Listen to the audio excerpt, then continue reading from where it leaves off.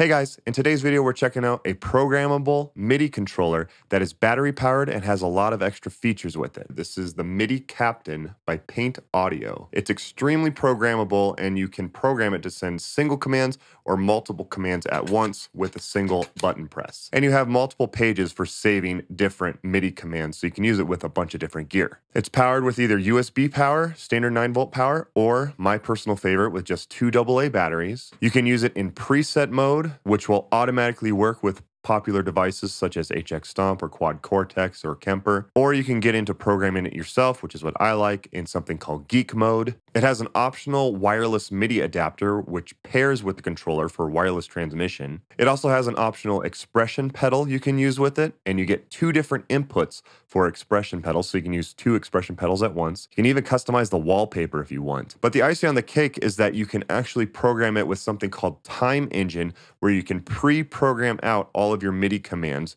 to go in sync with your music. It's pretty wild. So you could play along with like a backing track or a click track or something like that, program the sequence that you want the MIDI Captain to repeat during your performance, and it will remember all those changes and play it back when you are performing so you don't have to touch the pedals again. Pretty impressive and definitely affordable for all the features that it has with it. I do want to say a huge thank you to Paint Audio for sending this over for me to check out and for sponsoring this video.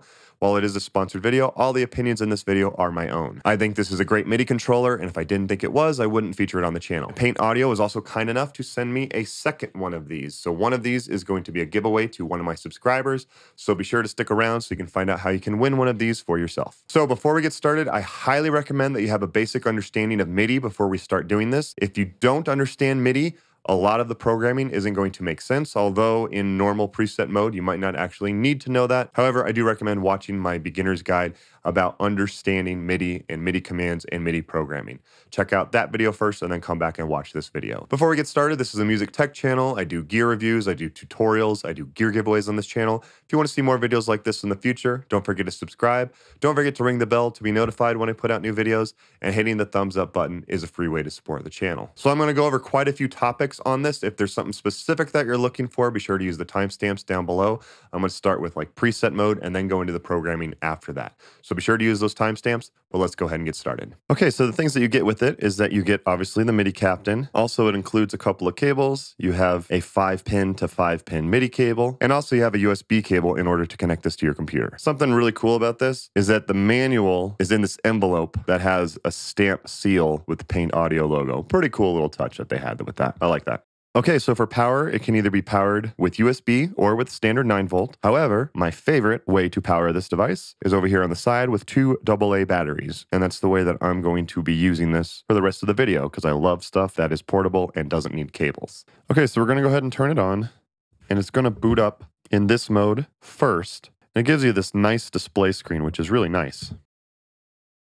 And this is going to be in kind of what is called preset mode. So you have 4 buttons on the top, 1, 2, 3, 4, and then you have 4 buttons on the bottom, A, B, C, D, and then up and down. So on this preset, you can scroll down through different presets and scroll up through different presets and push different buttons. You can see that changes 1A, 1B, 1C.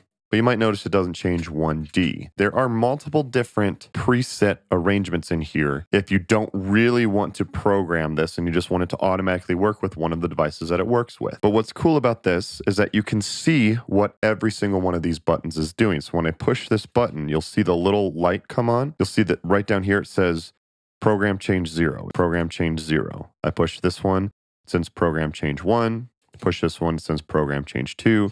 If I push this one, it'll send CC64 at a value of 127. Pushing button 4 sends 68, and it toggles between 0 and 127 for value.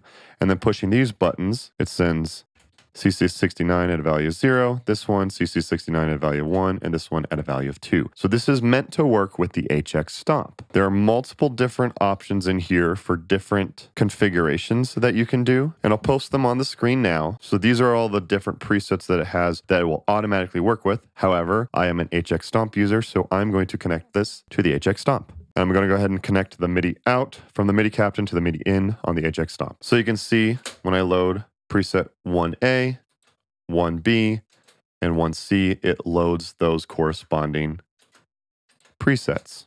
When I scroll down through the different pages, I'm going to go to 40A, so 40B, 40A, and 40C, and stuff like that. Remember, this is already configured in the MIDI Captain to control my HX Stomp this way. When I push this button, this is my tap tempo. You would hear the tap tempo of the delay, and I could set that there. This will get to my tuner, turns it on and turns it off. And then these three up here will control the snapshots. Snapshot 1, snapshot 2, and snapshot 3. 1, 2, and 3. So it is already pre-assigned to control my HX Stomp. A few things I'm going to show you here as far as just getting this to work properly. You push this button right here, and you have time engine or setup.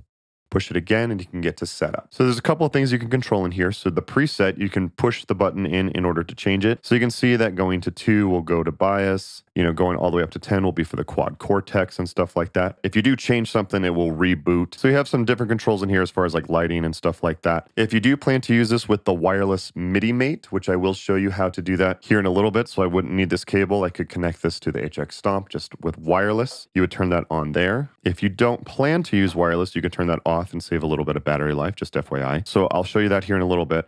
But just one thing that you want to keep in mind is that the MIDI channel, you want to make sure that that is set properly. My HX Stomp reads on MIDI channel 4. So if I had this set to MIDI channel 1 or something like that, the HX Stomp would not respond that way. And there is also settings for an expression pedal, which again, I will show you here in a little bit. But I just wanted to show you that you had a couple of options there. So that is preset mode. And again, that is just for the HX Stomp, but there's all sorts of different presets that the MIDI Captain is automatically programmed to control some of your gear. Very cool. Okay, so that's fun and all. However, I like being able to program my MIDI controllers and have full control over what I'm going to be sending. So the way to do that is I'm going to turn that off, and then you either hold 2 or 3. I'm going to hold 3 and power it up. And you can see it says Geek Mode and has a pretty cool little matrix screen by it, which I actually really like. So now this is in Geek Mode, which means you can program this to do whatever you want. You do have a couple of different pages. So you can see using these page up and down buttons, I can get to different pages. So I have 16 different pages that I can program different commands in here, which is pretty awesome. So let's just say I want to control this one. So you can, again, you can still see what it's sending. It's sending program change 0. This one sends program change 1. This one sends program change 2. This one sends program change 3. This one is sending a control change and a note command. You get program change, control change, and note commands. You can see what this one is doing, what this one is doing, and what this one is doing. However, if I want to edit this, I'm going to push the button that I want to change the parameters, and I'm just going to push this button right here. And now this gets you into the Geek Mode. So first of all, what you can do is you can scroll through here and you can do all the different options. So this menu right here, these first 6 that you have, these are what commands are going to be sent when you push down on the controller. And then these 6 down here at the bottom are the commands that will be sent when you release from the button. So first of all, I can set this to be a specific channel. So let's go ahead and set this to MIDI channel 4. What kind of command do I want to send? Do I want to send up? Do I want to send down? So it scrolls page down. I don't really want to do that. I want my down up to be over here. Do I want to send a program change, a control change, or a note command? So in this one, I'm going to send a program change. And what program change do I want to send? 0 through 127. So let's just say 7. I also, at the same time, want to send on MIDI channel 3, I want to send a controller change 100. What value do I want that controller change to be at? 0 to 127. Let's do 127. And then this last one, it gives you this option. You see this T? That means it's going to toggle. So that means it will send CC 100 at a value of 0 on the first press, and then the next press, it'll send it at 127. I actually want that. And then let's just do one more on MIDI channel 2. And let's say I want to send F# 0. And what is the value of that? I'm going to send it at 127 as well. And then I can scroll down here and say on a release. So when I release it, I want to send on MIDI channel 4, let's just say a program change of 5. I'm just kind of just randomly programming this. So now when I get out of here, now that's saved. So now when I push this button, you can see all the things that it said. So when I push down, it sent all the commands that I told it to send. Program change 7, control change 100, and note F# 0. When I release it, it sends program change 5. See how customizable this is? So with one button press, I can control multiple different devices with MIDI. Say I had my HX Stomp receiving on MIDI channel 4, my vocal effects receive on MIDI channel 3, and then my keyboard receives on MIDI channel 2. One button press will send commands to all of those devices. Pretty incredible how customizable this is. And again, you get 6 commands on a down press and 6 commands on a release per button. It's a ton of flexibility. So again, I can go to this one and I can do the same thing. I would start programming everything in here. Couple other things that you get up here. So these are for the expression pedal. What CC commands do you want the expression pedal to send? And I'll show you that here in a little bit. You do have a way to control the wireless. Again, that's if you use the MIDI mate, which again, I will show you here in a little bit. This one right here is pretty cool. It changes the color of the button. So you can program the color of the button that you want it to be. There's 20 different options or 22 different options. So you can set the color to be what you would like it to be. So this one right here is really interesting. This will charge the batteries if you have the right type of rechargeable batteries if you are also using 9-volt or USB power. Pretty interesting. I actually had to email them to ask about this, and this is what they said. So pause the screen if you want to find out more. And that is Geek Mode. So that is the mode that I'm probably going to use the most because this is very programmable and you can program it to do what you want. And it is also awesome that is all programmable from the device itself. You don't need an app or software. You go in here and you program it to do what you want it to do. Pretty incredible. Okay, so for the wireless MIDI mate, so you have to purchase this separately. I do recommend getting it. It's pretty cool to have. Just like the MIDI Captain, the manual is in an envelope with the seal of approval, which is a nice touch. So this is the MIDI mate right here. It has an optional 3.5 millimeter input here on the side if you need it, and the on switch right here. Here's a TRS 3.5 millimeter to 5-pin cable in case if you need it, which is awesome. They included that. And also you have this USB to USB-C cable, which is used to connect to your computer, which is really important because this is how you actually set up the ID. So when you connect it, it's going to load up as the MIDI mate, and then you go to setup.txt and see this bracket right here, wireless ID. You change that to whatever ID you want. So I can set it to 4 or 6 or whatever. I have mine set to 8. So this is important because you're going to set the MIDI Captain to send to wireless ID 8, which also means that you can connect multiple of these together. So multiple bandmates or multiple pieces of gear. So you can use multiple of these all at once, which is pretty cool. So yeah, make sure you connect to it and set the wireless ID properly. Mine is set to 8. So for the MIDI mate, so you're going to turn this on and you're going to see like a little blue light up here. So now this is going to go wirelessly from the MIDI Captain into the HX Stomp. So I'm going to plug this into the MIDI in on my HX Stomp.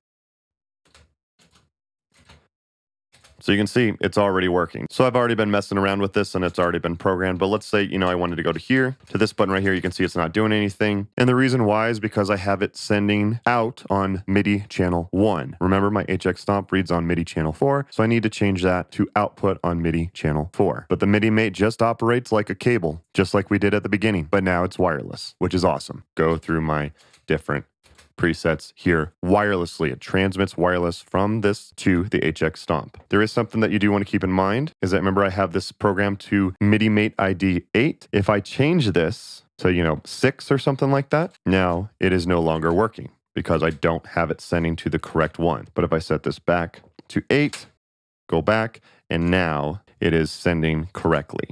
So if it isn't working and you're using it, it is probably because 1, the HX Stomp I have programmed to read on MIDI channel 4. So make sure that all your commands are sending out on MIDI channel 4. And also this is set to read on wireless 8. Make sure this up here is set to read on 8. Keep that in mind. So that's in Geek Mode. That's how you program it in Geek Mode. What if you want to program it in that preset mode? So I'm going to turn this off.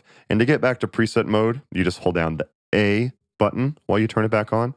Number 2 or 3 opens Geek Mode. This one loads in preset mode. So you're going to push the button, go to setup, and you're going to scroll down. You make sure that the wireless is on, and you set the wireless ID to the same ID. If this was set to 7 or something like that, it wouldn't work. And you also want to set the MIDI channel. So those are the 3 things that you want to make sure that you have set. So that's how you do that in the preset mode, and you can see that it is changing everything that I need it to change on the HX Stomp wirelessly. That's really cool that I don't even need a wireless transmitter out of the MIDI Captain. It's all built into the MIDI Captain to connect to this. Very, very cool. Okay, and the MIDI Captain also has two separate inputs for expression pedal. So they do sell a specific expression pedal with it. I don't have that one. I do recommend that if you are going to use an expression pedal to get the one that works with the MIDI Captain. But you can see that it just automatically worked, and you can see the bar moving up and down on the screen. And it sends CC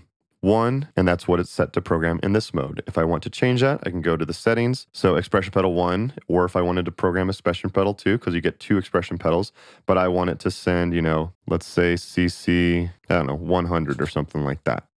Now go back, and now you can see when I move it, it sends MIDI CC command 100 from 0 all the way up to 127. Very easy to program. You can do the same thing on expression pedal 2. If you wanted to do this in Geek Mode, I'm going to reboot in Geek Mode. So in Geek Mode, these two icons up here in the upper right will set the CC value for each of the expression pedals. So this one will be for expression pedal 1, and this one will be for expression pedal 2. As of right now, that just sets it globally. It doesn't change per page, just so you know. And that's how you program an expression pedal. Again, I do recommend getting their specific expression pedal, and purchase links will be down below in the description. Okay, now for the time engine. This is pretty wild. So you can set it so that it records all the button presses. So you just have to push one button and it will remember all of the button presses that you did. Crazy. So push this button.